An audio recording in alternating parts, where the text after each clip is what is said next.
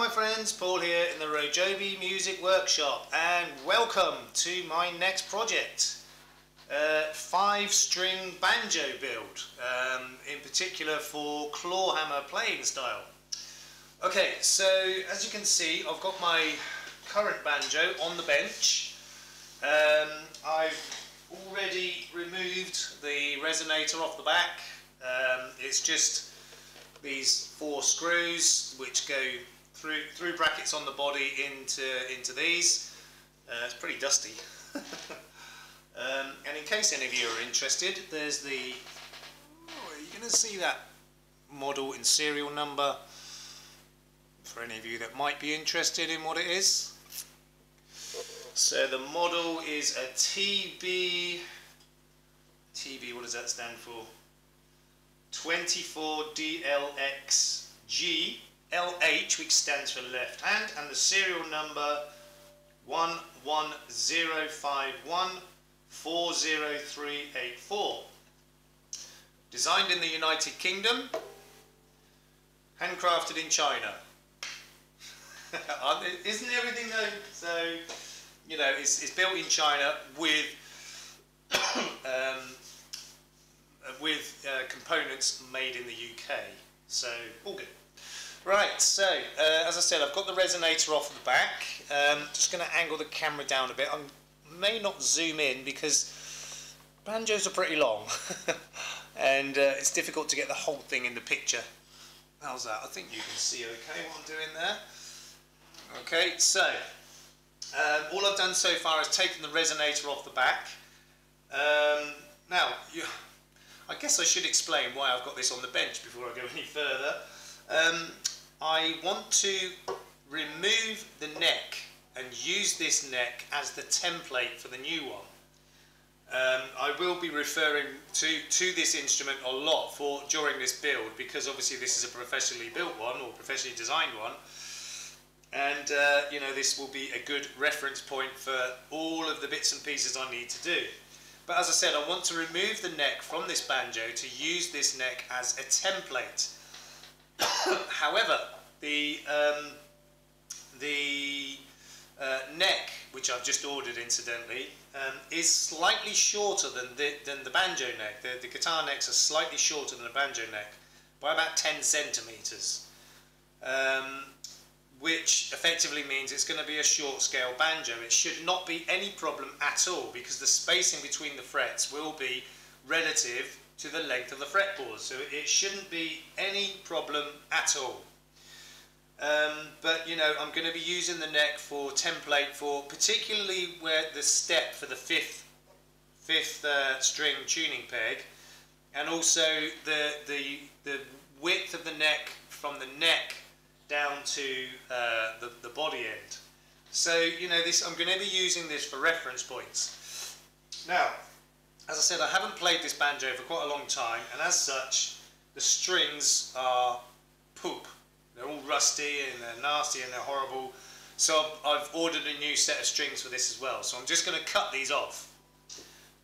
But first I need to just slacken them off.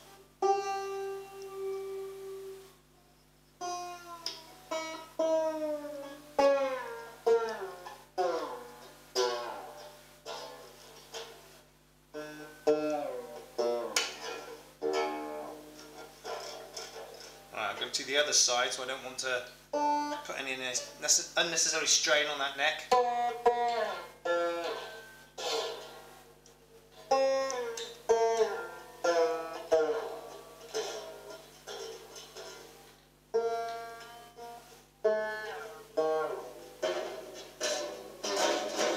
Right, they're all sufficiently loose now just to cut them away. Okay, so boom. Bridge is a bit worn as well. That should be alright. Okay, so I'm going to put all the bits and pieces inside that resonator for now, so that I don't lose anything. I'll find a better place for them later, but it's alright for now. Okay, so let's just get that 5th string out. Let me grab through. No, that won't do. Let's try that. No, that's too big. Okay, I'm sure I can manage this somehow.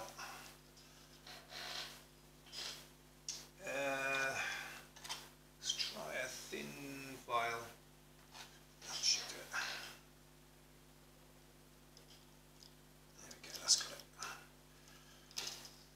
Okay. Right, so remove all the strings first. Get those out of my way.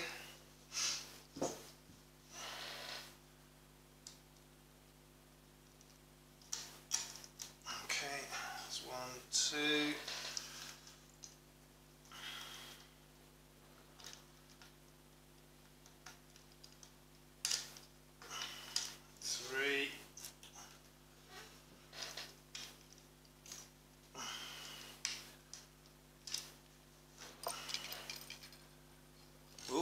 Strings hitting the camera.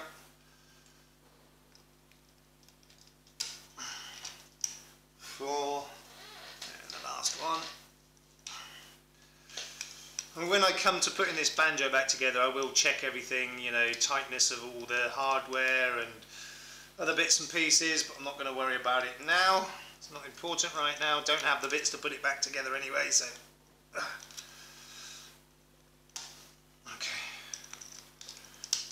Right, so that's all the strings out that end. This end should be a bit easier. Should be. It's not always necessarily the case because it's. I'll show you this when actually, let me show you now. So the strings go through this tail piece and then they're looped and they go over these little hooks at the end. Now, getting the old ones out can be a little bit tricky. But nowhere near as bad as getting the new ones in. Ask me how I know. Because you know, I have restrung this banjo before, and it was a bit of a faff getting the new strings over these little hooks at the end. But as I said, taking them off, as you can see, that's 3 already, is relatively easy. Right, last one. Okay. Right, so that's all the strings out. Let me just bin those now, so that they're not in my way and stabbing me in the fingers and things like that.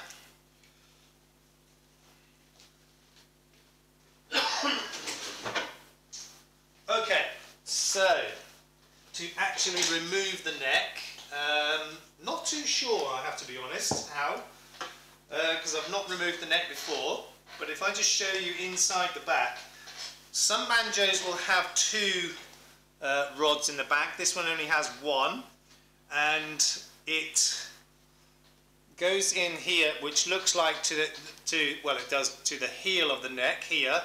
But there's also a big screw in the back of the heel there as well. So, as I said, I've only got this 1 rod, which is basically it's a rod for adjusting the neck angle. There's a single jam nut at the bottom end, there's a jam nut at the top, and you've got the adjuster part in the middle. Now I'm going to just remove this screw first of all. I don't think that will allow the neck to come out. I think I've got to take this out as well. But before I move any of these, I have marked with a Sharpie where the threads are on these each of these nuts, so that I know exactly where they should be when I come back to putting it back together. So let me just remove that screw first of all. I don't think, as I said, that will allow the neck to come out, but I'm intrigued to know what it's for. I don't know, it feels more like it's some kind of adjustment, so I'm going to leave that for now. Find a spanner to fit that nut, which should be 15 mil. No, 14 mil. Yeah, 14 mil. It's probably actually US size, but okay. So I can feel now the neck is loose, so that is the right one to remove that. So By undoing that top nut, it's made the neck loose, but it's still joined onto that rod. So I'm going to have to undo this nut and then pull and turn the adjuster rod until it comes out. Should be the same size nut. And it is. Okay, so if I take that right off, and now, I see. Okay, that's good to know. So, taking this top nut right down, moving the adjuster rod,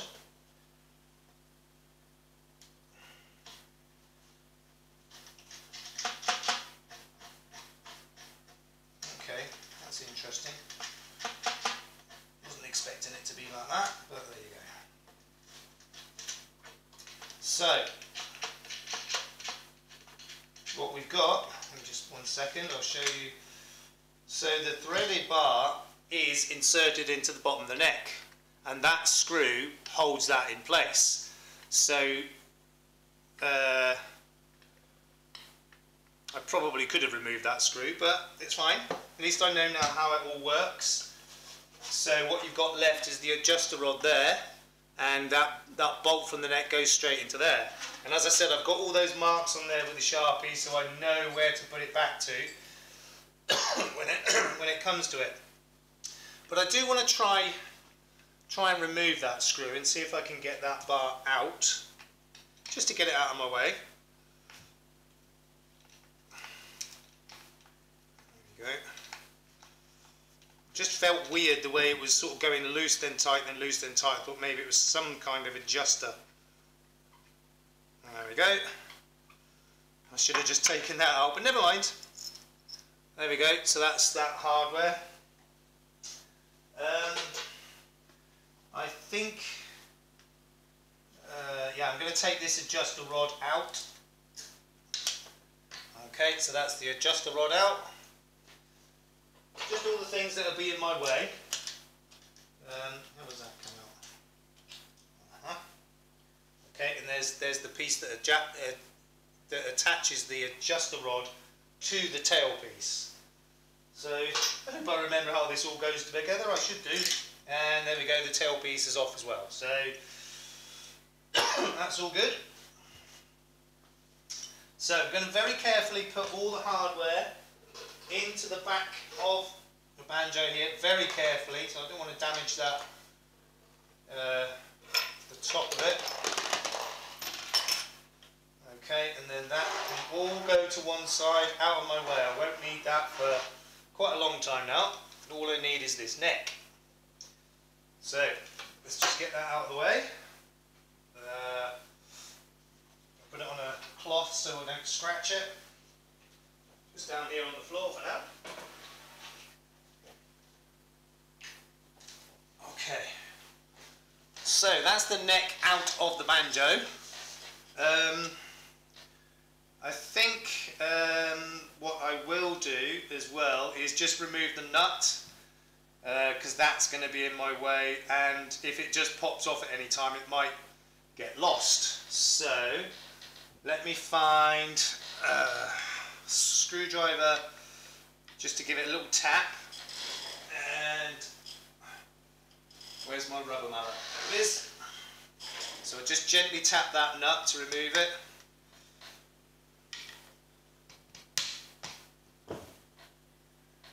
That's that loose now. Okay, let me try another little hammer. Just tap it directly. There we go. So that's out nice and easy, and that'll go back in nice and easy. Okay, good. So, I think I'm also going to take the tuners out, because they will also be in my way. And these are quite easy. They've just got the nut on the top here, and then they should just pull straight out. But I want to label them first.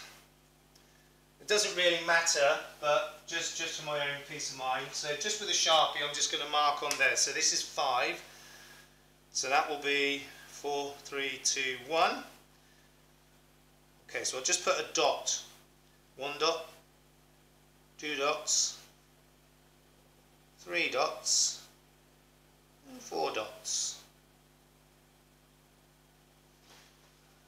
Probably can't see that, but just mark them so that I put them back in the same place.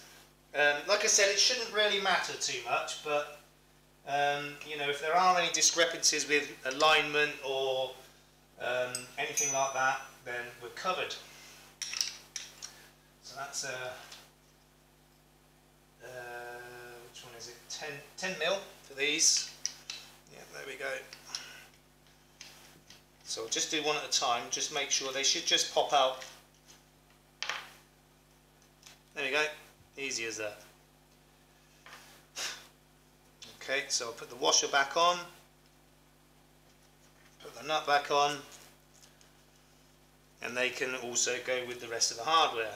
So this is just, you know, just to make my life easier using this as a template, but also so that I don't damage anything. Some of these components, you know, can be a little bit expensive, and I don't really want to replace them if I don't have to. I mean, it's a good opportunity to, you know, to clean things up as well. I don't know what that white chalky stuff is in there, but could be polish or something, I suppose. I think it is. So, you know, it'll give me an opportunity to clean things up and, you know, lubricate or whatever where necessary. So it's never a bad thing to take an instrument apart if you can, especially one like banjos that are, you know, it's a lot of mechanical stuff. Unlike a guitar, you know, where apart from the tuners, there's not very much you can take off. I mean, an acoustic guitar, not very much you can take off them. Whereas banjos, you can basically strip them to about 400 components.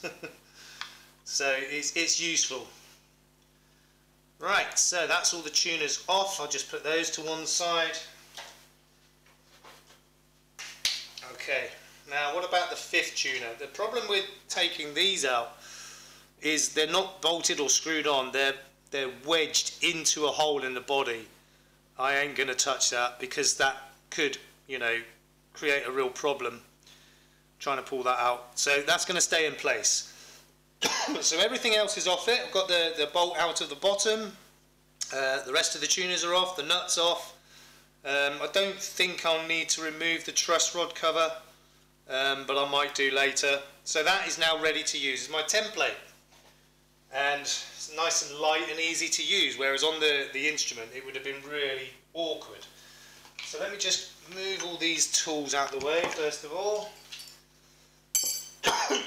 Now, what I'm going to use for the template is, rather than trying to, you know, transfer it directly to the new neck, I've got these 2 bits of card, which I will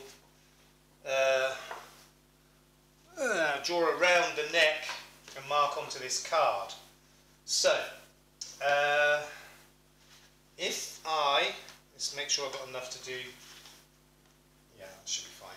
So I want to mark around the headstock and at least the top part of the neck, and, you know, the step for this 5th string tuning peg as well. That's going to be a bit awkward to get to that because of that tuning peg, but actually I wonder how much of it I can remove by taking the screw out. Let's just have a quick look, because it is still a little bit in the way, to be honest, but I don't think this will help me very much. I think the body of it will still stay there, yeah.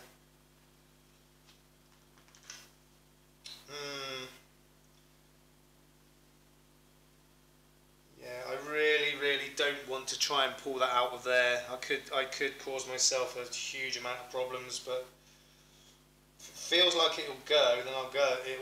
It'll come out, but yeah, I'm not happy about that. I think I'll leave that. It's going to be a bit awkward getting around that, to draw around that to get the shape, but it should be okay. Shouldn't be too bad. Okay, so first thing I'm going to do is tape these 2 pieces of card together lengthways. Masking tape is your friend. So I'll join them on the other side because I want to draw on this side. So I'll just join them on the other side first. Okay. Right. So let me just make sure those line up nicely. Quite.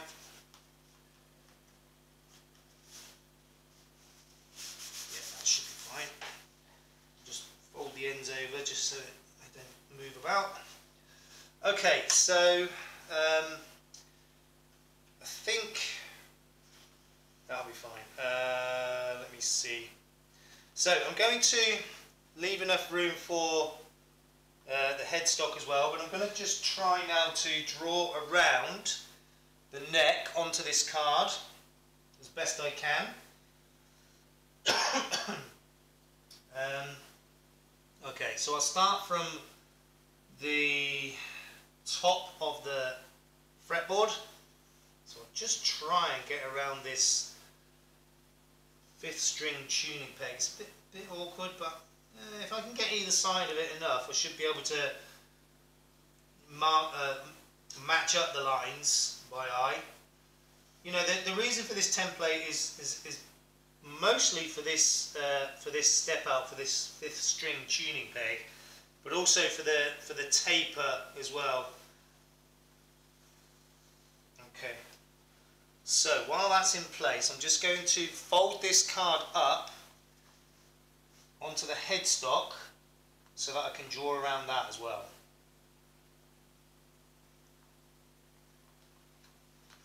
Yeah, a bit tricky, but not too bad.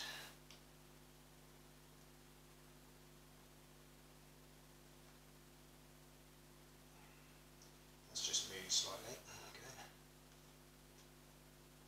I should have taken this in place, but by the time I faffed about doing that, I could have done the job anyway. So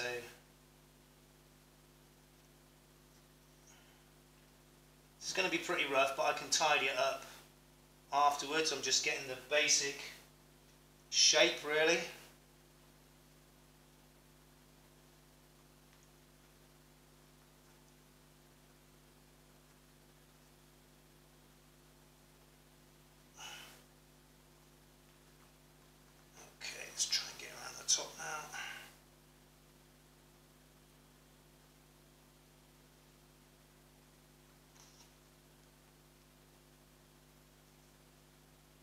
Okay, right, so that's come out pretty good actually. So that's the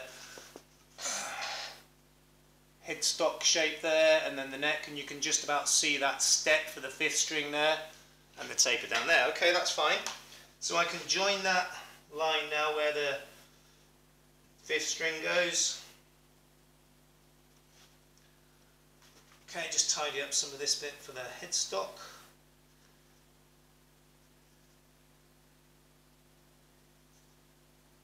Okay, I'm happy with that.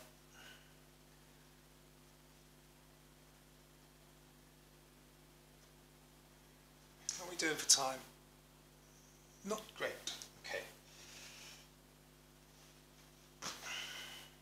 Right, so we've got the basic template there for 95% of the neck. So we've got the headstock here, and then the taper, and you can see the step there for the 5th string. Okay, I'm quite happy with that. So I will now just put some tape on the other side just to make sure it's not going to come apart. And then I will cut that template out. Actually, I don't need to do that right now because I haven't got the neck here yet to start work on it. So I might as well just leave that as it is for now and do that when the neck arrives and I can start working on it. So I'm still going to keep the neck off because, you know, like I said, I'm going to be using it for reference on the new neck as I go along. You know, I'll need sort of headstock thicknesses and angles and all sorts of things I'll need to use this for reference for. and along with the template I can start to make the neck. Okay, so really the next stage until the neck arrives and I can start working on that is to think about the actual body. So I've got the rim here. What is that time? Not good. So I've got the rim here and I've got the skin soaking in water. So I think that might be the next stage as I'm waiting for this neck to arrive, because it might be 10 days or more, I don't know yet. But that might well be the next stage. So that might well be the next video, part 2. So here we go on yet another project. I've made a start.